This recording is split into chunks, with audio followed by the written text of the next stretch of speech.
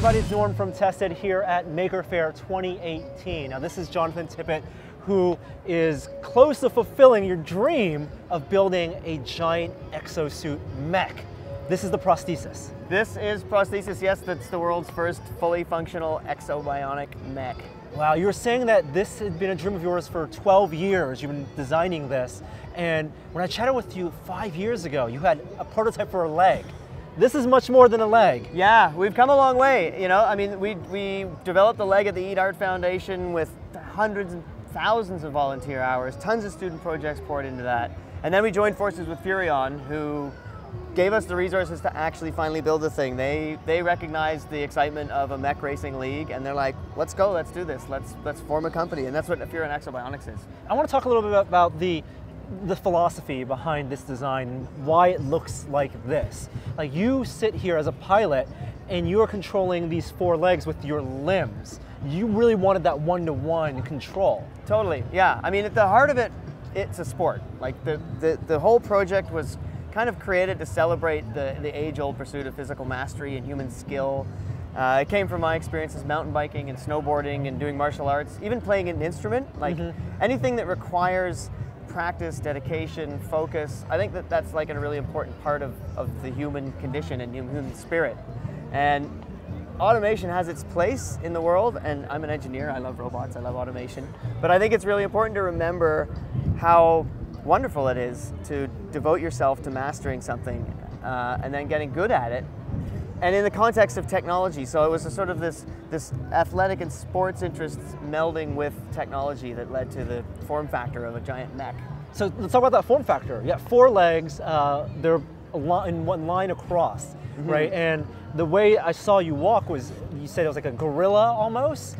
That's the goal, yeah. So the goal, the sort of architecture of the machine isn't like any living creature, because, I mean, nature has like an infinite design budget and an infinite schedule, so they can do anything they want. They've got the most amazing control systems, the most amazing materials. Us poor lowly earthbound engineers only have a certain amount of sort of technology available to us. So I wanted to make a machine that was very simple. The legs are very simple, they only have two joints.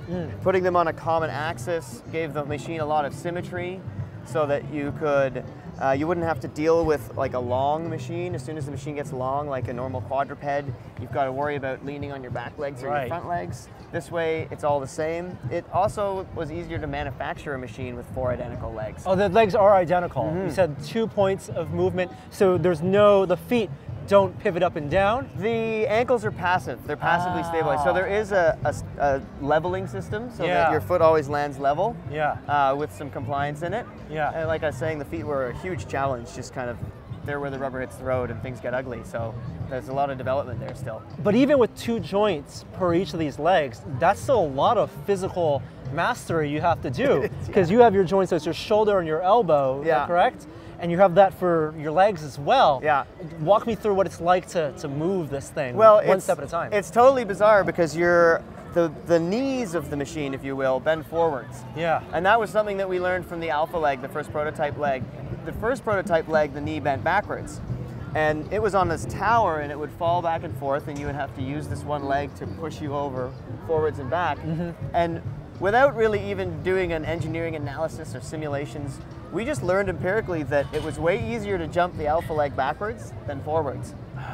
So like at the last minute, like months before we started, maybe weeks before we started the build, I'm like, we're turning the legs backwards. So the knees bend backwards, which is easy for your arms to kind of map, but it does weird things when you're trying to figure out what to do with your legs. So you really just have to put in the time.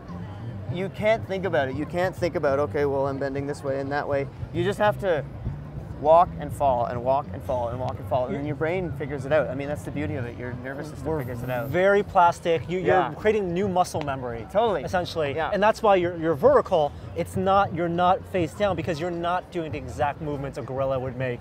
Even though it is all four limbs on the ground. It's wild when you're in there.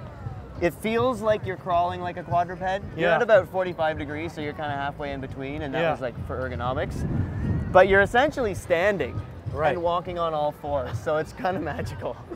So where are you with your practice and getting accustomed to this new body? Well, I mean, the shows we're putting on today, every time I get in, it's basically a personal best. Like, I've done, I don't know, less than 100 hours at the controls for this thing. And I've gotten to the point where I can reasonably reliably do what I call a one-step, which is when you get on 3 legs and then you put one leg up and you fall onto it, and then you get onto your next 3 legs and then you put the next leg forward. And so the next phase of training will be to get some more fluid motion, and it's so cool. You have these moments where you stop thinking about it and you think about where you want to go. And I've had moments where I'm like, caught myself and done 2 steps in a row, and I'm like, I don't even know how I did that.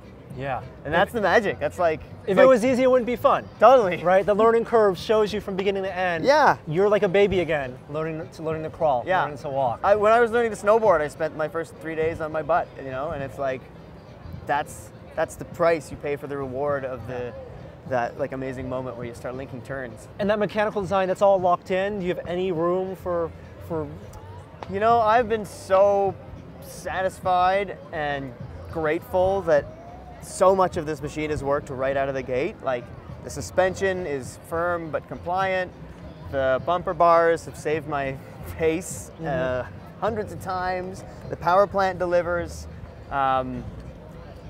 Just doing sort of individual drills, like trying push-ups and chassis rolls and stuff, like, there's all these pieces of evidence that confirm that this machine has what it takes to, like, really gallop.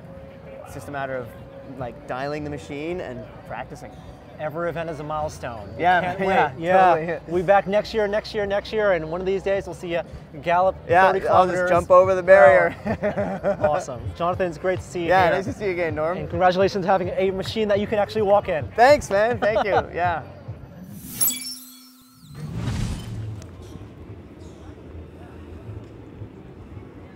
The Mech was here.